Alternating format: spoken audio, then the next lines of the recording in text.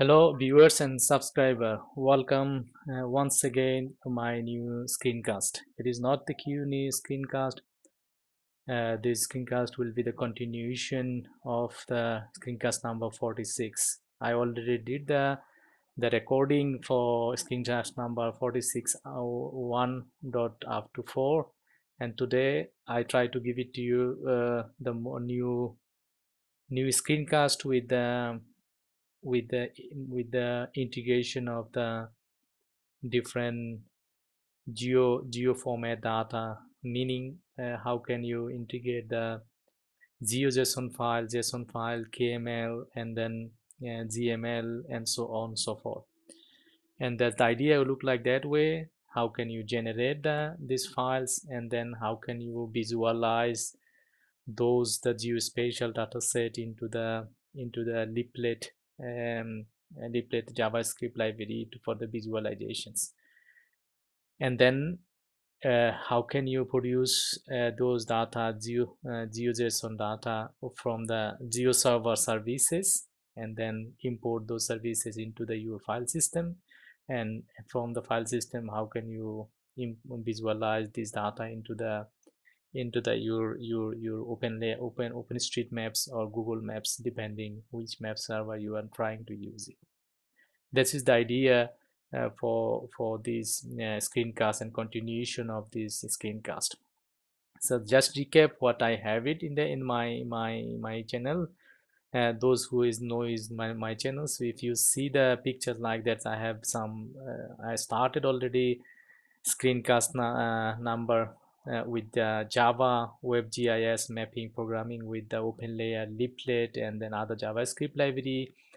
And also the another screencast I have already started, like Java, Grails, Web GIS, web mapping programming. And this is one of the screencast that's we are looking for. This is the screencast number 2. It's the base completely based on the web GIS, web mapping, Leaflet, and then GeoServer and other OpenGIS JavaScript library for the graph preparations.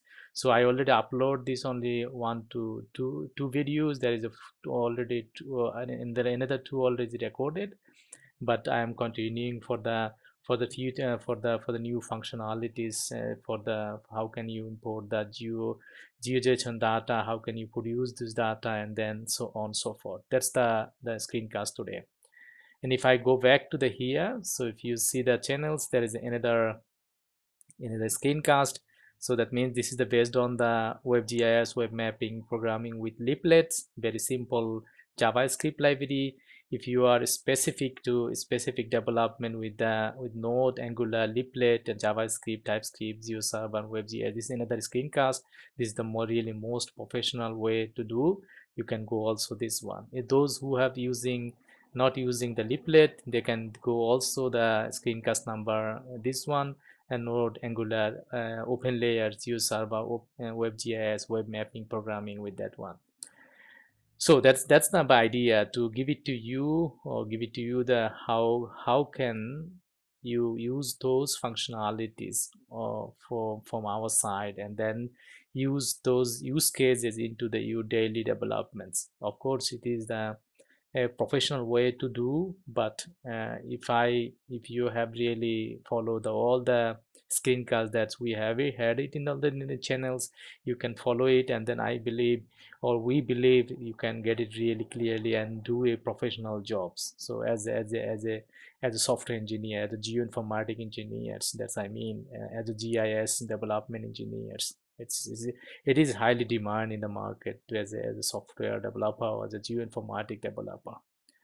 So if you see the another example, very simple GIS mapping programming with the open layers and Google Maps API, very simple HTML and CSS. That means we try to cover all the existing JavaScript library, then existing map provider services, OpenStreetMap, Google Maps, and then different JavaScript libraries to build your WebGIS application or your any web application based on the WebGIS functionalities. That's the idea, or just intention to build this screencast further.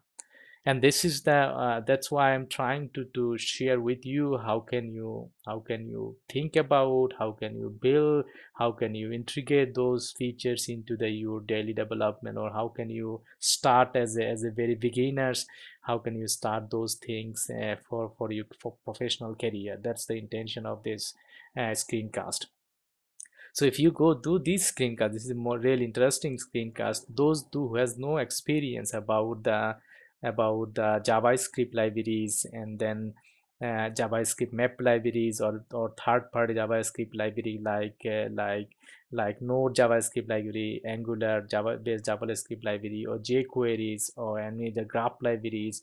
And then that's why I'm trying to start those the screencast to those who are really beginner level as students. Then they can follow this screencast to learn very fast JavaScript and very basic HTML and CSS, and then move on the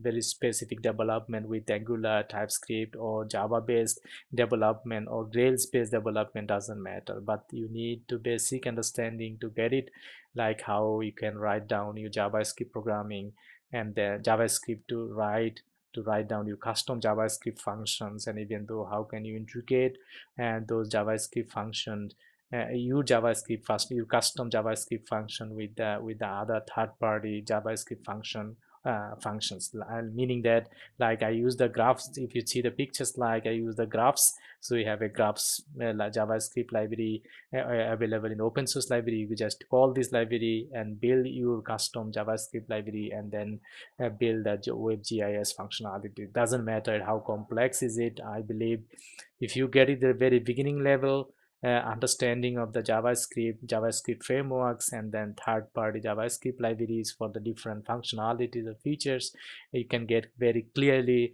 in the any how I mean the any framework level how it works, and how can you integrate those things together.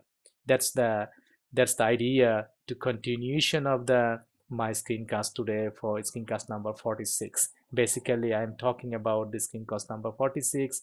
I believe this is the screencast number I am talking, this one. So this is the continuation of the screencast number. So WebGIS programming or mapping with very simple Leaflet and GeoServer, and then other OpenStreetMap or Google Maps, or so on and so forth. I mean, that's the idea to build a continuation.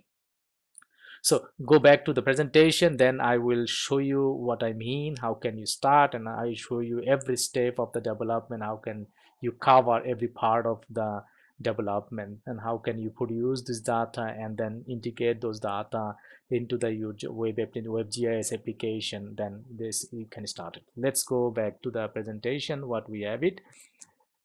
So if I go to the presentations, sorry, cancel, sorry.